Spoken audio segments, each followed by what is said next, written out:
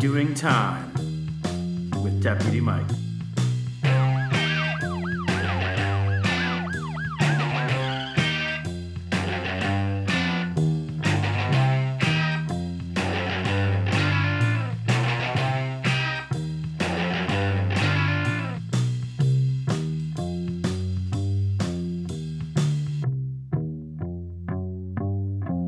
Back to Doing Time with Deputy Mike. I am Mike, and let's get on with our roll call.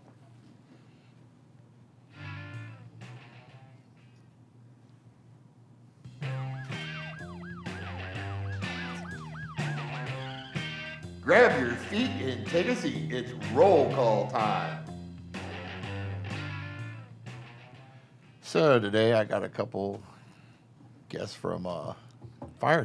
Where are we now? Fire Safety? Fire and EMS Academy. Fire EMS Academy. That's right. Go ahead if you guys would introduce yourselves. I'm Chief George Snyder. I'm the Academy Commander for the Fire and EMS Academy here at TCTC. I'm Brooklyn Youngblood. I'm the cadet captain. And welcome to Doing Time. And we'll move on to our interrogation time. Who says I'm being interrogated here? This is the way it's supposed to go. That's how this rolls, baby. I think you need some Pink Panther music.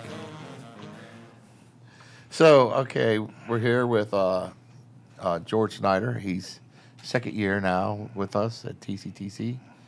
If you go ahead and tell us a little about yourself. Well, like you said, second year here at TCTC. I've actually been in the public safety sector for over 34 years. Started off as a cadet firefighter when I was 16 years old and went into the fire service and became an EMT, became a paramedic, was a police officer for 16 years. That's part of how you and I met was actually, well, fire department and law enforcement. And I've taught adults for about 25 years of my life. Came here during COVID with Jim Serenelli, who had the program before me, obviously, because we had Howland Training Center in here teaching. And Jim decided he was going to retire. And they were looking for another instructor. And as I tell my cadets, teach high school, they said. It'll be fun, they said. And here I am now in my second year. Here you are. Yeah. And Brooke, go ahead and tell us about yourself.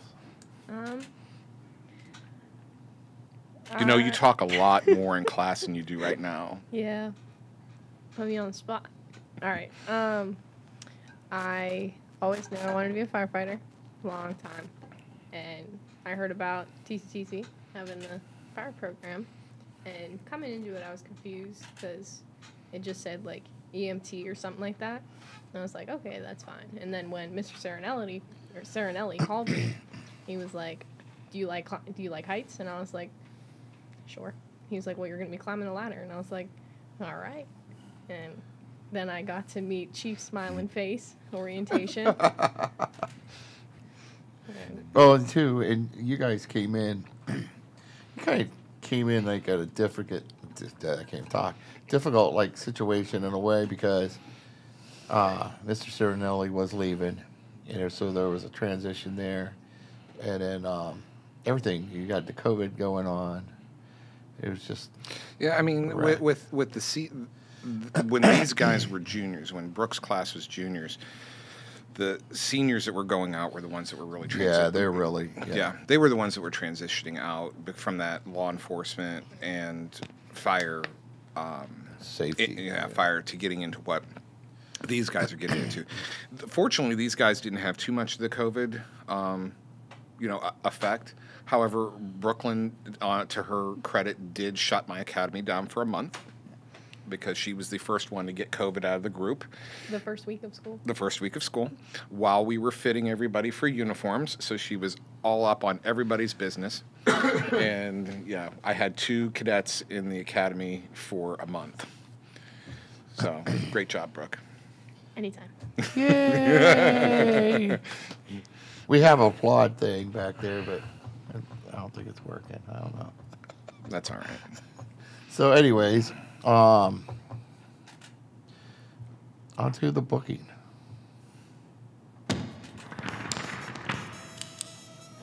The booking. So, George, go ahead and tell us. We haven't really said much about the class. Tell us like exactly what you guys do. So as juniors, they start off with Introduction to Fire and Emergency Medical Services, and that's supposed to be like a preparatory course to get them ready to go to Firefighter 1. And then from their second semester as juniors, they'll do their Firefighter 1. They actually get the test for that in the summertime. But in the interim period, they learn exactly what it is they need to be firefighters. And the week after school is over, and they technically become seniors, is when we can do the live fire evolutions with them. So they actually go out and we burn cars, we burn a field, and then we go into a burn container, and they spend all the day inside practicing everything that we've kind of taught them throughout the year. Their senior year, they do Firefighter 2, which is an advanced level. And then for the second semester, they'll go into their basic EMT program. So they should be able to get out. It's all when they turn 18, EMS and fire. Firefighter EMS, they could actually go out. They could conceivably have part-time jobs before they even graduate from TCTC. That's awesome. And we were saying with all your years, and this. Oh wait, I can't. I'll blow out everybody's eardrums. I get excited about October, We all love October. Yeah, spooky stuff. Mm-hmm. So we were talking about this. So did you find me a spooky story to? I can give you spooky stories if you want spooky stories. Yeah, let's hear some of your. So our fire station's haunted. The fire station I'm the fire chief at is haunted. I'm still an active fire chief out in Vernon Township, and our station that we have right now was built in 1976. It came up from Berg Hill, which that was the original fire station from the 1940s. Well, there was a firefighter. I had never met the gentleman, but I was told about him after I first experienced the pipe smoke in the station, that he was the only one on the fire department that had ever smoked a pipe. So I'm in the fire station one night, and it's late, and fire stations are like anywhere else. You hear creaks, you hear bangs, you hear booms, and it's like whatever. But then all of a sudden, I start smelling pipe smoke. And if you've ever smelled the pipe, it's a very distinctive smell. Mm-hmm. And I start looking around the fire station, and I can smell it all through the fire station. But interestingly enough, all the doors were locked. So there was no way that anybody came in and snuck in on me. And where I was in the station, there was no way that would have gotten by me. But yeah, so we have we do have a former firefighter that we're pretty sure walks our fire station on occasion. Still hanging out. He's still hanging out. He doesn't want to go. Does he make noise like knocks or moves things? It doesn't move anything. It's the noises and the knocks. And the biggest way that he's there is you smell the pipe smoke. And it's only been in all of my years there maybe 2 or 3 times. But as soon as I told my one buddy about it, he was actually my captain when I started. As soon as I told him about it, he's like, "Oh yeah, that's so and so." We're like, "Excuse me?" And he's like, "Yeah, that's so and so." And yeah, he smoked a pipe, and he blah blah. Mm-hmm. Yeah, so he's now. Does he do anything like when something big has happened, like something? No, like I said, for me, it's only been 2 or 3 times that I've ever heard him. The spookiest part about it is the fact that it's just out of nowhere when it happens. Right. So to say that there's anything that even triggers what he does, there isn't. But he's there. Just to let you know he's there. Just a little bit like, hey, yo, I'm hanging out. Still here. Mm-hmm. Still here. Mm-hmm. Still fighting the fires. How about we always had those terrible. We get the bad accidents and of course the loss of life. But don't you guys like on fatal scenes and stuff? Do you take pictures? Ever catch anything in any of your pictures? I haven't in any of the photos that we've taken to put with our records. I haven't caught anything that I could say was super spooky. Most of what I've ever seen has come out of one of the cemeteries that is near me. We have a huge, I don't want to say huge, I mean for our area it's big. It's about 10-acre cemetery. And sometimes you'll see things over there, depending on the time of day, time of night. The some would argue, oh, it's the fog, or it just happens to be the way the moon is, or anything like that. But it's not uncommon to see shadows, and when you're what you're talking about, even with like your fatals and so on. It's not uncommon that pictures are out there that show things like that, but I haven't captured anything like that. I've seen, well, of course, we've all been to those bad fatals, but I've seen pictures later on where, there's something there, right at the minute that that person left us, and then it's oh, that's interesting. Yeah, I mean, a lot of it has to do, I think, with people's belief on what it is happens to us, and that whole concept of, do you have a soul, and when we go, does that soul leave, or do you not have a soul, and it's just, you're done, and try living by a cemetery. And cemeteries are interesting. Oh, they're very cool, but it's when you live by a cemetery, there's things that you see, and there's the bumps in the night that make you say, yeah, there's a little something out there. Maybe we are the separation point between the places above and places below. But yeah. Well, we myself and my son Tyler, him and I went up to the cemetery up in, I don't want to say where it's at because I don't need everybody running up there. Mm-hmm. But up north, where, what was the one murdered girl that was chopped? From the hanging, with the one hanging we had in Trumbull County. Yeah. I can't think of her name, but we took a lot of pictures and stuff, and it was pretty cool because the kids here analyzed all the stuff, and they broke down a lot of the pictures, and it was really cool because I thought we had something. On the one picture, it was this big black shadow, down the whole picture. It's well, what is that? Mm-hmm. Well, once they stripped it down, it ended up, and I know this because I was standing there, roughly about, 15 feet away to say the right of me, was a little flag at one of the stones. Somehow, when I took that flash, it caught that flag. And when they stripped that picture down, you could literally see the colors in that shadow of the flag. Mm. It was cool. But the one thing we did catch, there was an area, and this cemetery is not big at all. I mean, it's literally probably the size of this room, if that. Mm-hmm. There happened to be something where there was nothing, and when they broke it down, it looked like a little child standing there. Mm-hmm. So we caught that. Outside of that, there was weird sounds, but a lot of it was falling. Right. So, well, you're out at the fire station, right? Yeah. Anything happen out? You see anything happen out there? I don't know that I see anything. We were getting our water changed, so we had to use the township bathroom.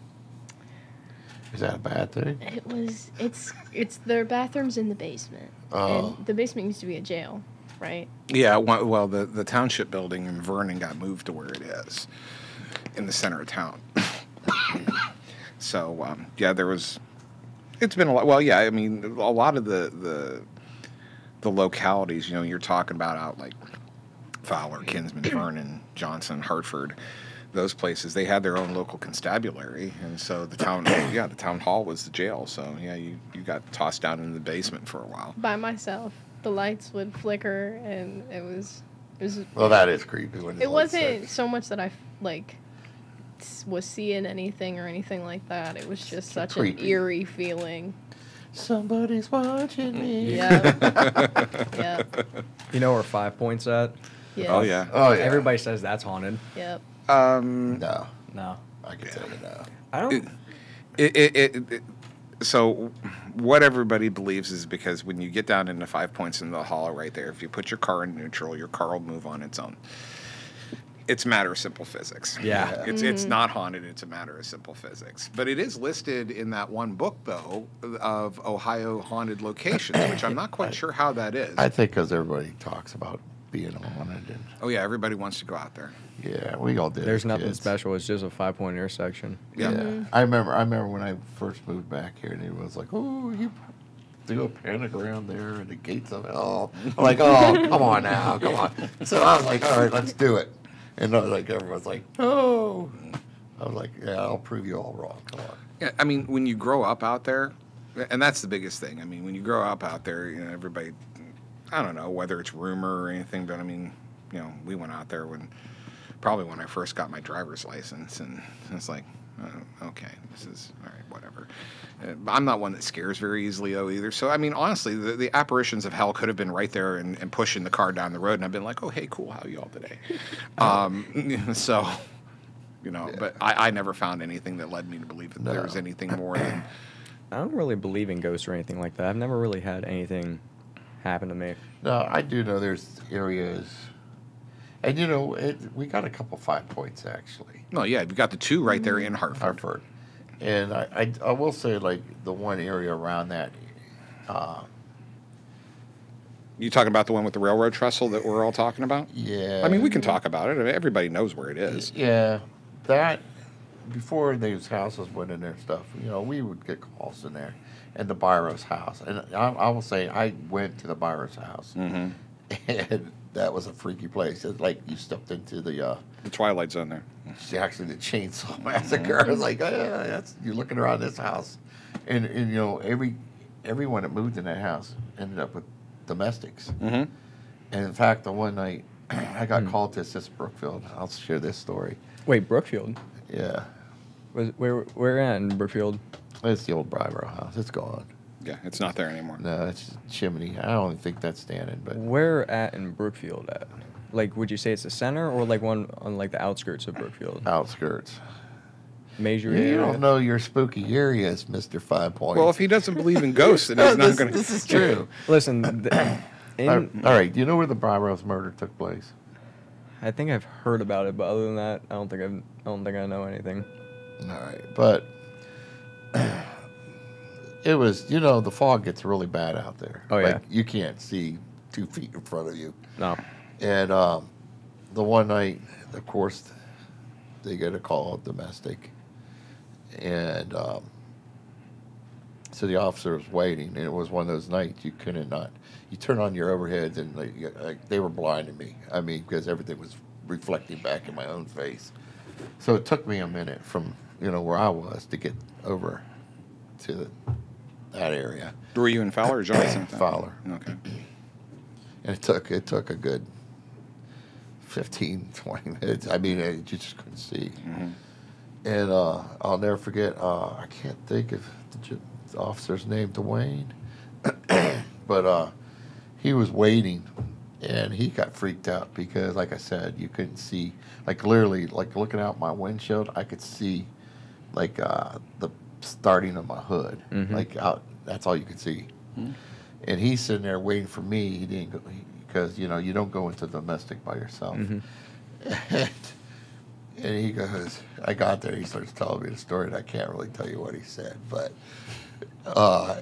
he's sitting there, and all of a sudden he hears smack, and he goes, I look up, there's a bloody handprint on my windshield, and he came out of his seat, you know. Mm-hmm. He goes, I turned around and said, get back in the house. We'll leave it at that, but so we went in, and it was a strange house. I mean, violence always happened in that house for some reason. Oh yeah, like that was, you know, if you're a Stranger Things fan, Yeah. like that was the portal. That was house the portal, to the yeah, upside yeah. down right there. Yeah. No, I wouldn't really go as far as to say that. There are definitely some creepy things in Brookfield, but the woods are definitely the worst. There is so much stuff out there. I've found cars. I have found abandoned houses. I have. Oh, so you know, you Well, want to talk about creepy The abandoned woods, stuff? Yeah. which is that area. Well, the thing is about a this lot one of stuff has spot. happened. There's an old piano just burnt in the middle of the woods. Mm-hmm. And I only found this out because I went off trail. I was just going through it with some of my friends. Mm-hmm.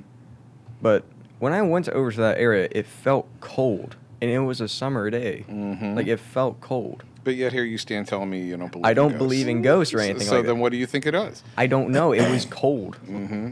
Oh, that's part of. Right. Yeah. So, you know, you come out near to my neck of the woods where I live, and, you know, Mike knows where I live. You know, there's half of my township is taken up by ODNR, and it's state game lands. And, you know, we've pulled a lot of weird stuff out of there. A lot of weird stuff out of there. And, you know, it could be explained away as, you know, just a dumping ground, or, I mean, but you get to places where you get that eerie feeling, that cold feeling. Oh, yeah. I mean, you know, my cadets think that I'm the apparition of death anyhow, because they say they feel cold whenever I walk in the room. So, well, I mean... Well, Brooke, you're actually, like, going out and working, right? Mm-hmm. So have you gotten any of these great calls yet? You know, she works for me, so... Well, I actually missed one last night I was really upset about, and I let him know about it this morning. As soon as he opened the door, Chief, you hear about that fire last night? But I've been on like a couple crashes. Hey, you were on the motorcycle crash. You were on the motorcycle crash, the double motorcycle crash. You were on the T-bone. Mm-hmm. And then just your normal grandma stubbed her toe. yeah. Well, I can tell you this. You can always tell when it's boring in Trumbull County because you get a fatal and everybody from everywhere shows up from the department. Mm-hmm. Hey, what you got over there? Yeah. What do you got going on? Yeah. Need some help? Yeah. But, all right. So, we got a little bit more. Trying to think besides that. Any other strange... Warner Road was always a good one for strange things. Yeah, Warner Road, yeah. The ghost car. Mm-hmm. Yeah, Warner runs from Johnson Township all the way down into... Yeah, it goes to 5 Point and then it goes all the way. Yeah. You look confused. Yeah, I used to live on that road. On Warner? Well, I used to live to a road connecting to it, but it was like 5 houses down the road straight to it. What road was that? Merwin Chase. I see. All right. Well, you're in that little triangle then. Right. Right. Yeah. And yeah, speaking of, remember how last year I said I was hearing stuff in my car? I was on Warner when that happened. But he you don't doesn't believe in Yeah, ghosts. there's no such thing as ghosts. There's none. I was dropping my friends off last year back at their house, and I just hear my seatbelt like go up. And I was driving alone at this point. And I'm sitting there just like constantly looking back, so like just constantly. But yeah, nothing happened. Well, there's the old ghost car. I can tell you this. This did happen. I don't know if you was out this night, but Halloween when all the smaller departments bring out all their people to work Halloween. But working Fowler, and it was Halloween night, and you remember Fred? Yeah.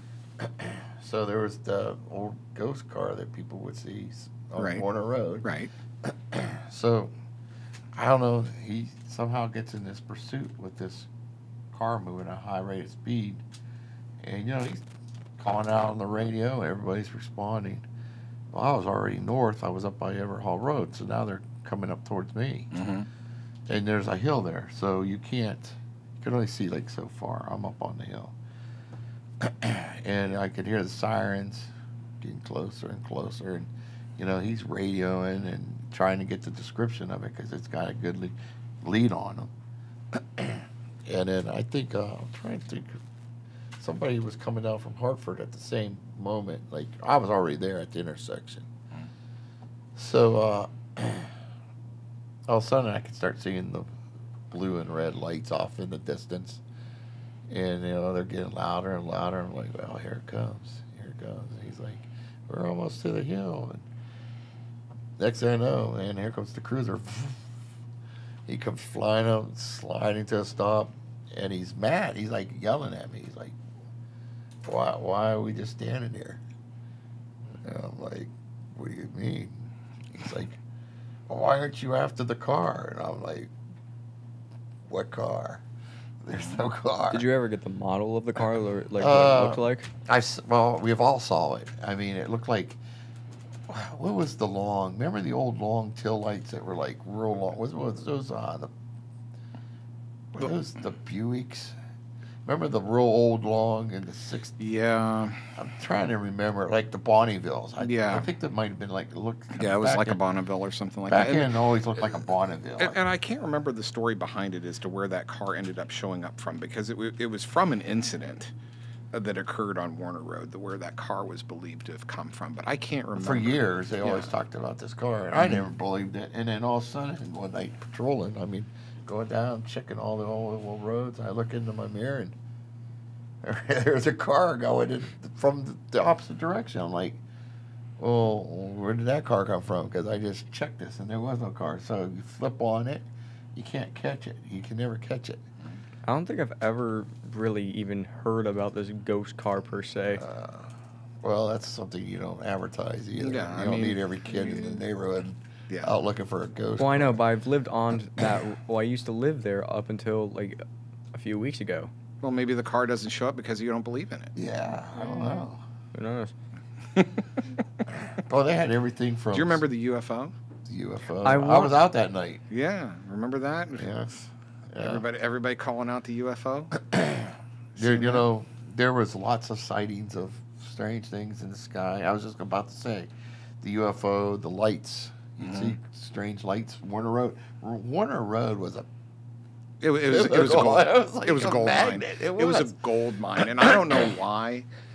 I never really did that much, history seeking into it, but Warner Road has always been a gold mine. And the other cool thing about Warner Road, especially in the fall, was right after all the crops get taken down, you can find plenty of spots to search the night sky. Oh, yeah.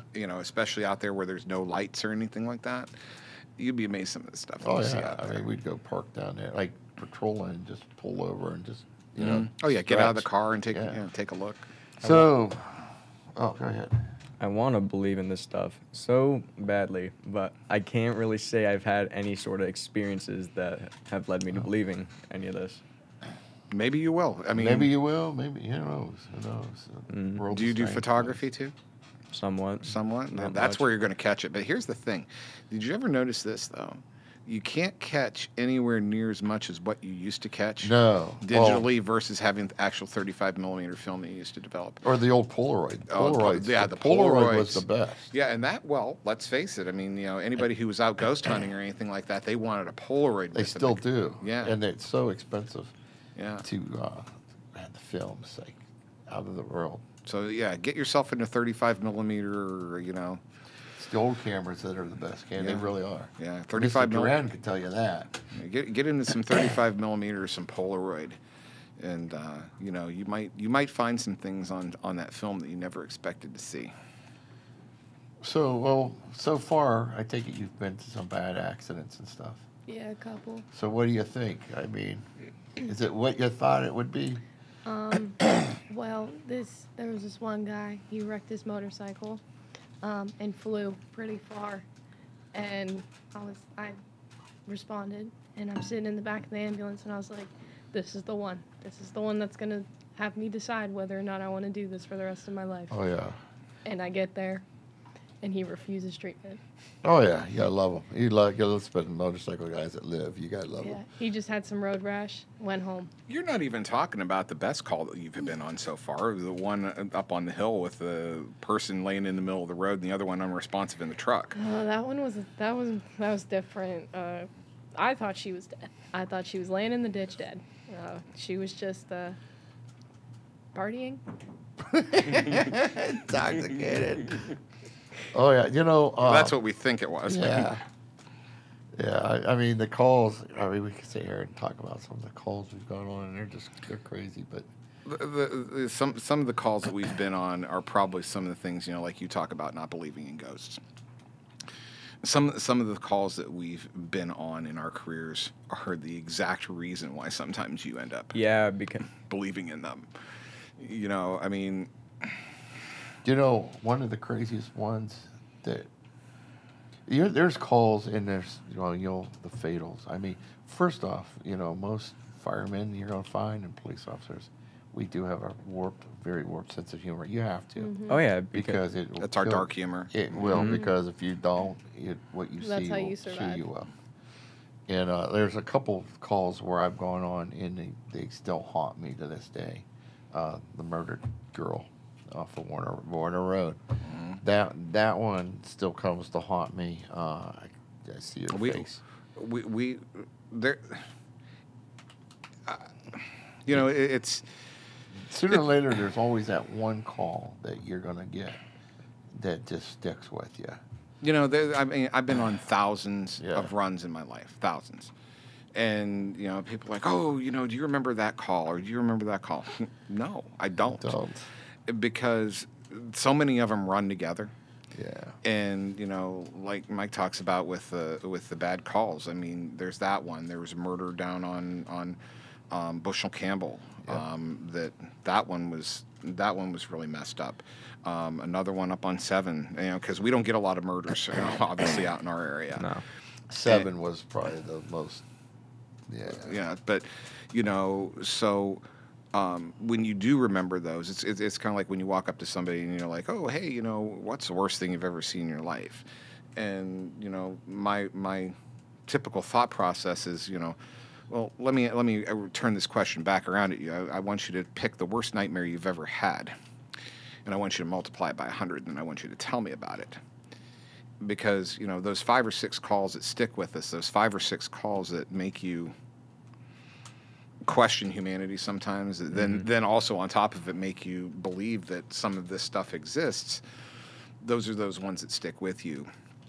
And, you know, like Mike said, we have a dark sense of humor for a reason.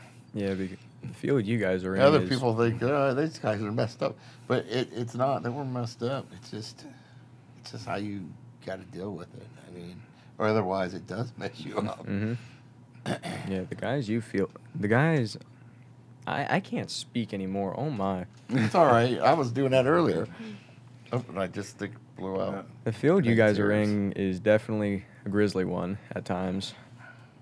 People don't call 911 because they're having a good day. No. That's what these guys hear from me, the cadets hear from me all the time. You know, they don't call 911 because they're having a good day. They're calling 911 because to them they're having the worst moment of their life. And for many of them, it is the worst moment of their lives. You know, and it's not just us. You know, the other ones that I always feel for are the dispatchers. Because, you know, we get to go to the call. We get to either fix it, resolve it, see it to its end. They don't know anything. You know, I mean, I remember one night when I was a deputy. We had I was out in the east sector, which east was anything east of 46, and I was in Vernon. I had just turned onto 88 off of Bushnell Campbell, and there was a house on the southeast corner of Bushnell Campbell, and there was a party going on there. And so it was the first time I ever truly realized keep your car doors locked when you're in a cruiser. Because back when Mike and I started, you had to actually manually lock your doors, not like it is now. You put it in gear and it locks. So I'm kind of watching this party over here. Nobody's really doing anything, but I'm kind of watching this party over here. And the next thing I know, my passenger door opens up. There's this kid that pops his head in and he goes, you got to get over here. There's a fight. You got to get over here. So I'm like, okay, and I'm whipping the car around to go pull in. At the same time, dispatch is giving me a call to fight right here at this location. So I get there and I bail out. And one guy goes running across the yard. And I go after him. And he's a bigger guy. And the rest of the cars were all over in Bloomfield. All the other county cars were out over in Bloomfield. Kinsman didn't have a car out. Hartford didn't have a car out. And so I'm fighting with this guy, and I can hear the dispatcher. The dispatcher keeps calling my unit number, asking for a checkup. I'm not answering because I'm in the middle of this fight. And when it was all said and done, you know, long story short, all said and done, when we finally got other cars there and we got the guy taken into custody, the dispatcher calls me, and she's like, 7839, call in. Okay. So I call in, and she immediately proceeds to chew me up one side and down the other. Not because she was mad at me, because she said, I didn't know what was happening to you. You weren't answering your checkups. I didn't know what was happening to you. That's what these people that sit behind those phones, that's what they got to deal with.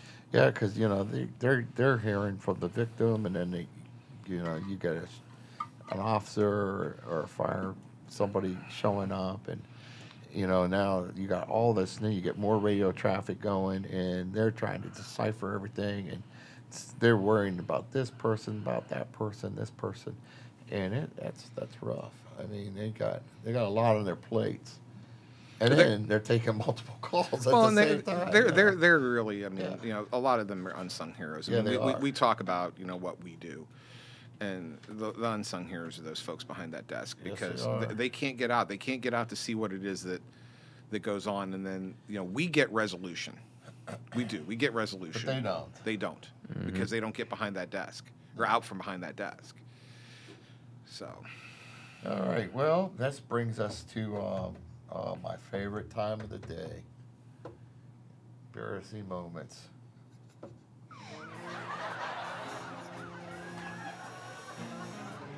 That's embarrassing.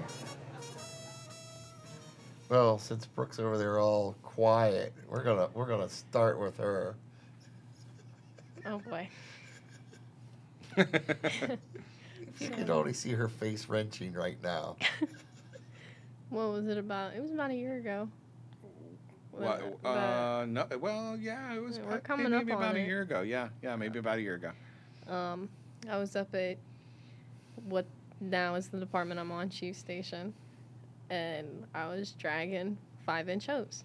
Now, mind you, this hose is big. The coupling is as big as my head, so it had weight to it.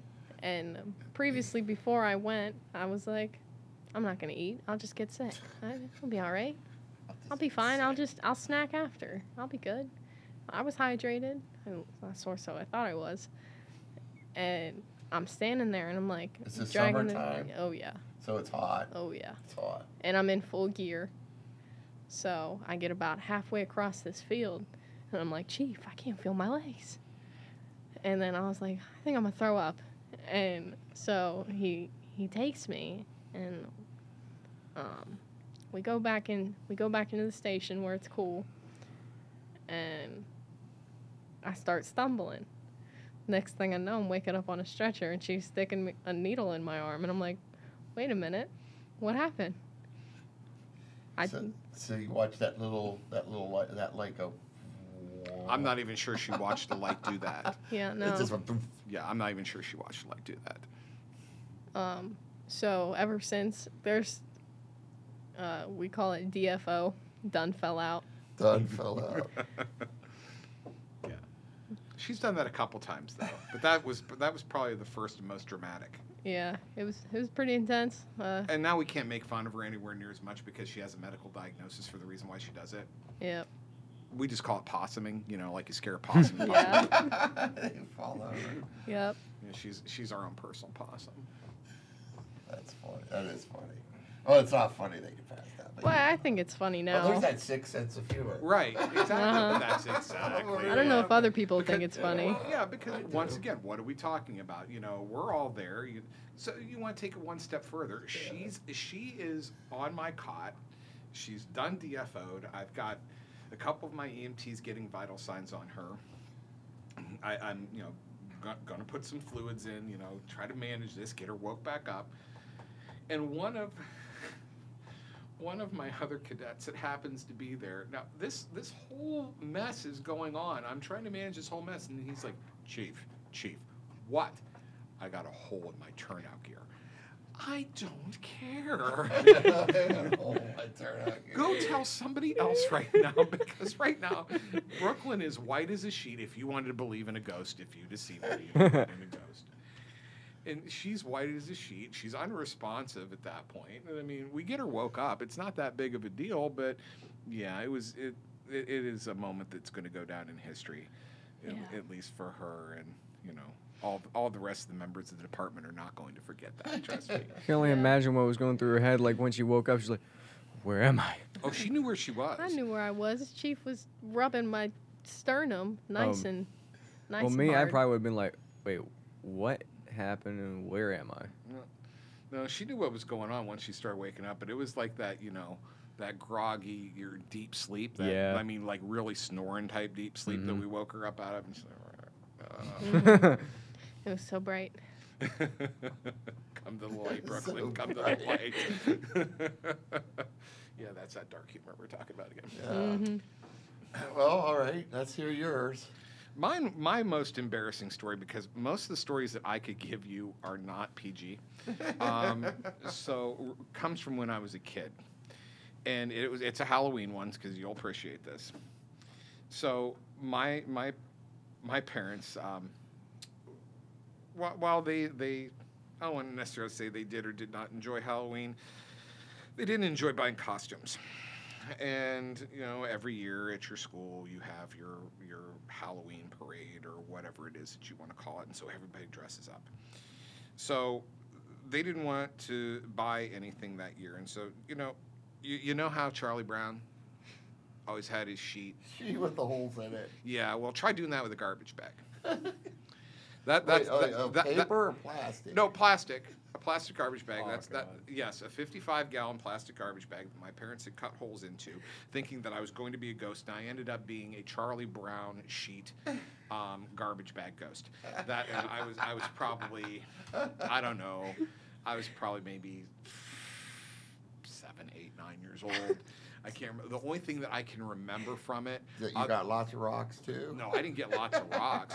The only thing I remember about it is that it was a warm October when we were doing our little our little Halloween parade going down the street, and I couldn't wait to get out of it because I'm love of God, I'm in a garbage bag, okay? and yeah, with holes cut into it. Everyone's like, what's he? Yeah. Somebody threw out He's the a trash. garbage bag, He's everybody. a garbage bag. Yeah, talk about self-esteem when you're a kid. Does mommy love me? She put me in a garbage bag. Oh, there's that sense of humor. Yeah, exactly.